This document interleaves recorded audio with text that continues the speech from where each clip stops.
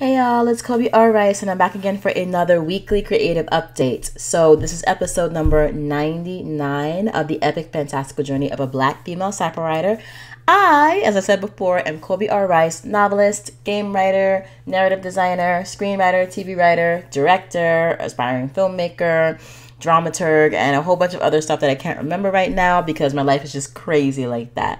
But I am back again, and actually this time I am back on time, thankfully, to give you guys another update on the creative milestones that I've achieved for last week.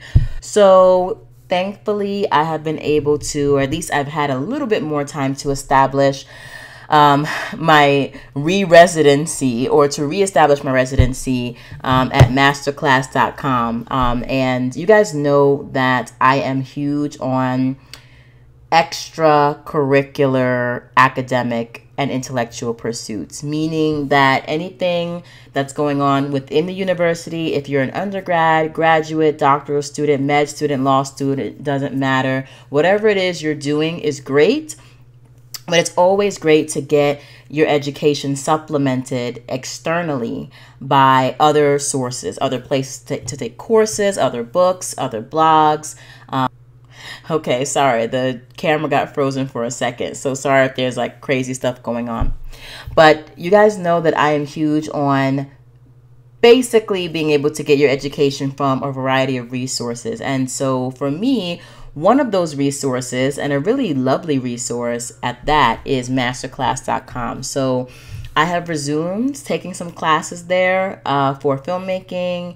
I just started my sort of novel writing, creative writing, storytelling track. Neil Gaiman has a course there. Dan Brown has a course there, R.L. Stine, Margaret Atwood, Judy Blume. So that's really an amazing collection of awesome novelists and authors that you can just learn from and just get a different perspective from. So I've done that. I haven't delved as deeply into Creative Uni as I've wanted to. Unfortunately, again, yes, once again, last week we were grappling with another round of the sniffles and the head colds and whatever was happening. I don't know what's going on, guys. Luckily, it's missed me thus far. Knock on wood. I'm knocking on wood right now. But being as though like my child was ill, I had to like take time away and obviously like be a mom and take care of her. So as I mentioned before, I'm not really sure what's happening in what's going on in the air, in the environment, in the ethos, or just whatever, where there's just like this weird cycle of like head colds and stuff that's coming in and out of the house. But it's really slowing both me down and her down and like the creative journey down. And the only cue I can take from that, guys, is that more and more self-care needs to be integrated into my daily lifestyle. So every single time something like that happens, I am forced to double down all the more on the self-care and focusing on my domestic life, which was a nice sort of change of pace this weekend. But that's one of the big reasons why I wasn't really able to dive into Creative Uni as much as I usually want to, and also why, just to sort of foreshadow what's coming up, why I haven't gotten as much done this week as I usually get done. And I actually have more thoughts on that, but those are coming. Writing, honestly, not much writing has been happening this past week. I did get almost 500 words finished for another series I'm working on. You guys have heard of the Asylum series, and yes, so I've gotten some headway on that series. But most of the things that I accomplished this past week had more to do with play, like creative play. And that for me includes world building, plotting, and just doing a lot of creative activities and brainstorming around the different series I have out in the ether. So I did a lot of world building and plotting for the Asylum series, and then I did more of the same thing for the prequel series I'm planning for the Books of Ezekiel series. Don't kill me, okay? I know that you guys are like, what? You already have like 5 different series you're working on. I know. I just needed to cleanse my palate. I've been kind of tired, you know, just recuperating from these first 3 months of the year being insane. You know, April was crazy with me recuperating from, like, you know, just, again, all of the the head cold illness that's going around.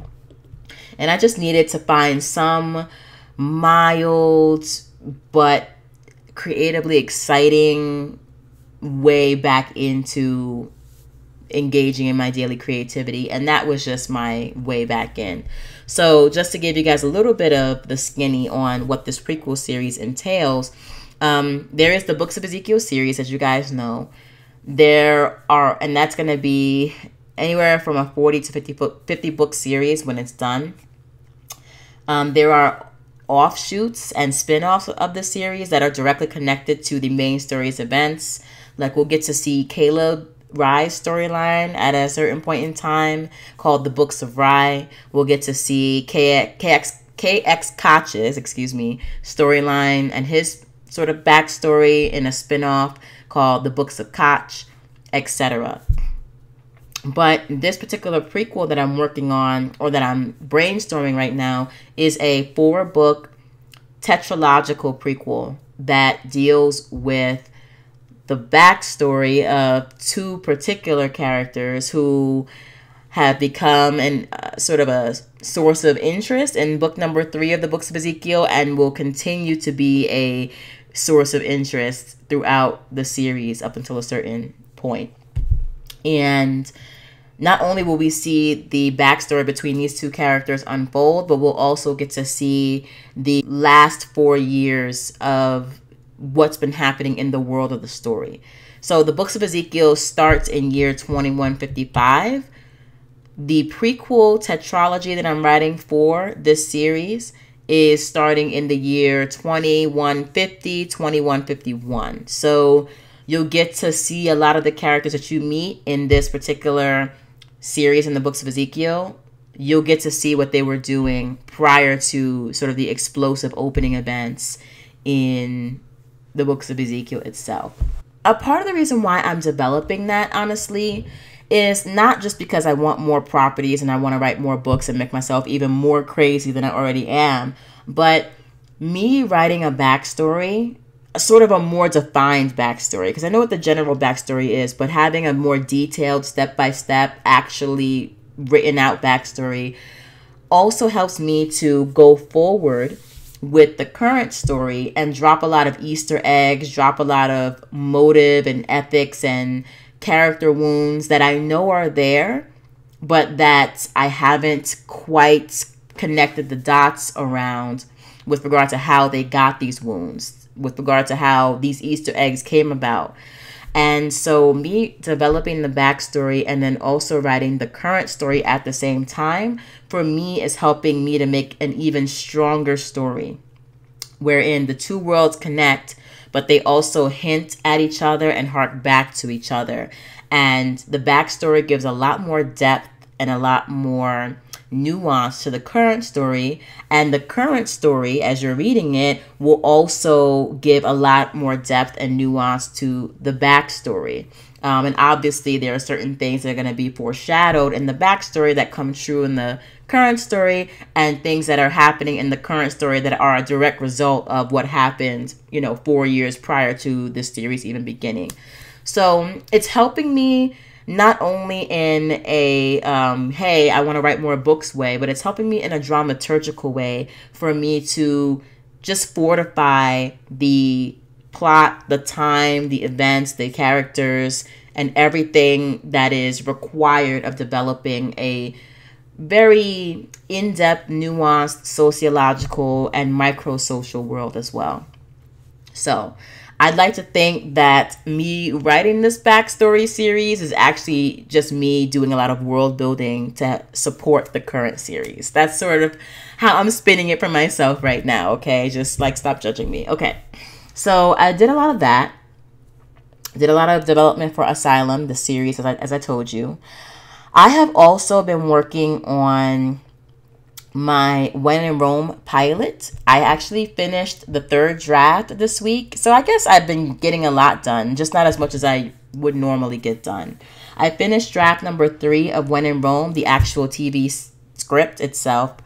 And then I started working on a draft 4, which is going to entail a very close reading of the script, line by line by line. And I'm doing that in conjunction with my mentor, who is really amazing, very well known and renowned writer in her own right, and is also just pretty much an expert, and is helping me to voluntarily helping me to tighten up my story, really, get the dialogue on point, really just improve the action, and just take my entire script to the next level with these small mini micro tweaks that are really important. Sometimes we think that a product is really good, and I really like my product. This is my first real completed full TV pilot, honestly, and I'm actually pretty proud of it, despite the fact that it's my first. I know that I'm sort of young in terms of, being a writer in this capacity. And I'm sure 10 years down the line, I'll look back on this TV pilot and think it's crap because I'll be a much better writer. But for what it's worth right now, I really do like the pilot that I've come up with. And going through it line by line to just tweak those little tiny things and basically tighten the screws on every single page, I know is going to elevate it just one more level. That is going to be phenomenal, in my opinion. And it doesn't mean it's going to be the best script in the universe, but it's going to be a script that is 10 times better than anything I could have done on my own. So not only is the script getting better, I really appreciate these sessions that I have with this particular mentor of mine, because it's making me a better writer. As she's teaching me how to do things and why I should do things, these are bits and pieces of knowledge that I'm going to put into my toolbox so that I can take that into the next script that I write, whether it's a screenplay or a TV pilot. So that's really exciting. And also, script readers and people who work with you this closely on your script literally cost thousands of dollars in Hollywood. And a lot of the people who are offering these services don't even have the resume that my mentor has. My mentor, just to toot her horn a little bit because she's amazing, has gotten accepted to not 1 but 2 television writing programs. And I mean like the big ones for the TV writing fellowships. You guys might have heard of the Disney Writing Fellowship. They also have a directing fellowship. The Fox Network Writing Fellowship, the Warner Brothers, the CBS Diversity program. I think it's called the CBS Diversity program. I'm not really sure, but this CBS has a writing fellowship. The NBC Writers on the Verge Writing Fellowship. Nickelodeon has one. Sesame Street has one. So many places have these places. I think HBO also has one, but it's a little bit more like exclusive. And I'm not going to tell you which ones my mentor has gotten into because they're all prestigious and I don't want to like blow her spot per se. But she's gotten into 2 of them. It is damn near impossible to get to even one of these programs. Thousands of writers, and I mean like some who are the best in the industry, some who even have careers already, apply to these programs, and a lot of them don't get in. And not only was my mentor able to get in once, but she got in a second time, and she was staff on the show, working on this, working on that, and just having her expertise and helping me to uplift and sort of level my writing up is such a blessing. So I have the rest of the semester at this point to really pick her brain and to like get trained, and I'm definitely going to do that. So I'm excited about that. So that's what I've been doing. So I guess it is kind of a big deal in terms of my time commitments and what I've been achieving, but I don't know. I don't give myself enough credit. Next week definitely will be a massive, massive podcast because it is episode number 100. Yay! And I will be literally doing a analysis. Let's put it that way. I was going to call it a synthesis. It's really a synthesis and an analysis of the past 10 years of me not even really being a creative, because I didn't start that journey officially until 2013. But realistically, I did start becoming more serious about my novel writing in about 2009, right? Anyway, I will be doing a synthesis and analysis of the past 10 years of me being a creative, literally from May 2009 to May 2019. How I started, how I grew, my major milestones, and basically how I got to this place right here, right now. Wow. And just thinking about it, it has been quite the decade. Quite the decade. I mean, I've grown so much. I've learned so much. I've gained so much. I've lost so much. I've changed a lot. The core of who I am, I don't think has changed too much. But in terms of how I deal with things and handle things, I think has changed significantly. So I'm looking forward to that. That will be my lovely episode number 100.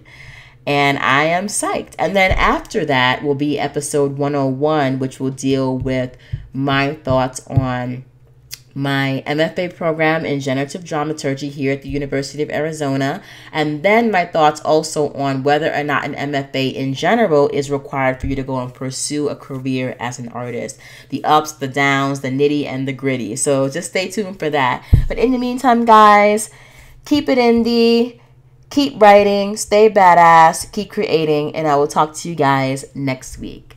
Bye.